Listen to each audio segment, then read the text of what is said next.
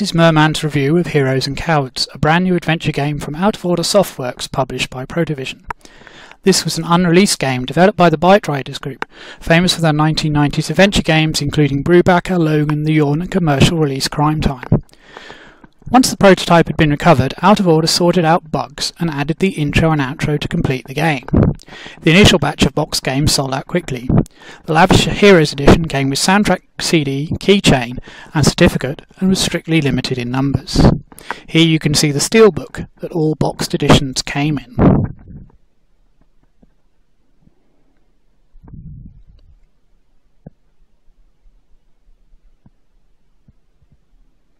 A second batch of Cowards editions was made available, and I purchased number 84. This is the game in a steel box with a manual and a free pentagram keychain. The disc has two sides. One side is the game in English, the other the German version. The manual is also two-sided in English and German, containing instructions, a history of the Byteriders games, and an interview. The game is now available as a digital download through itch.io. If you order the premium edition, you also get the soundtrack album as MP3s.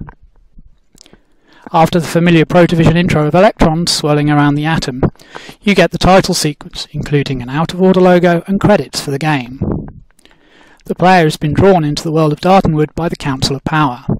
You must find the 5 rubies to activate the pentagram of power and defeat the evil wizard Morlon.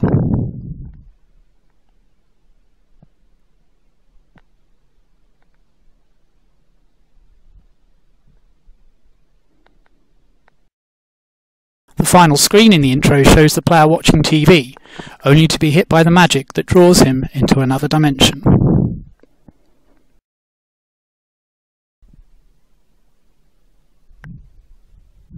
Starting the game gives the interface. At the top of the screen is the current location portrayed graphically.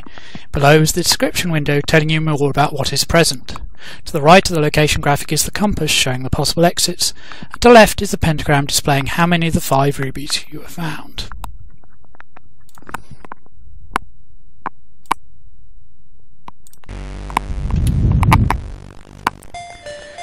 Below the location graphic is the action window controlled by joystick input 2 or the cursor keys, and return. This is like classic Lucasfilm Adventures Labyrinth and Maniac Mansion, where selecting actions and objects is made easier than typing.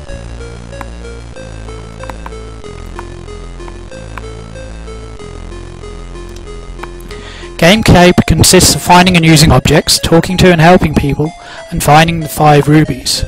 Be sure to read the descriptions carefully, as items described in the text are important to examine or manipulate.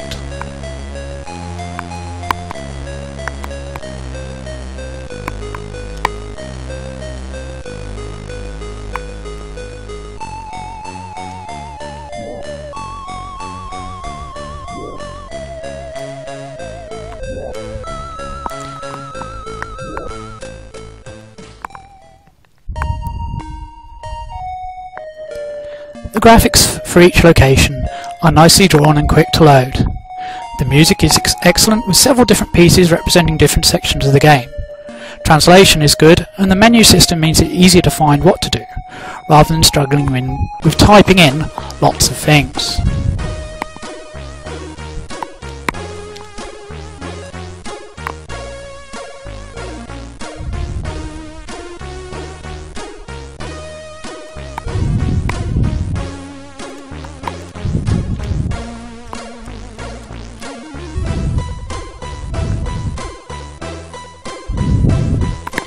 As you can see from this short demonstration, it is very easy to use the controls and to find a large adventure set out before you.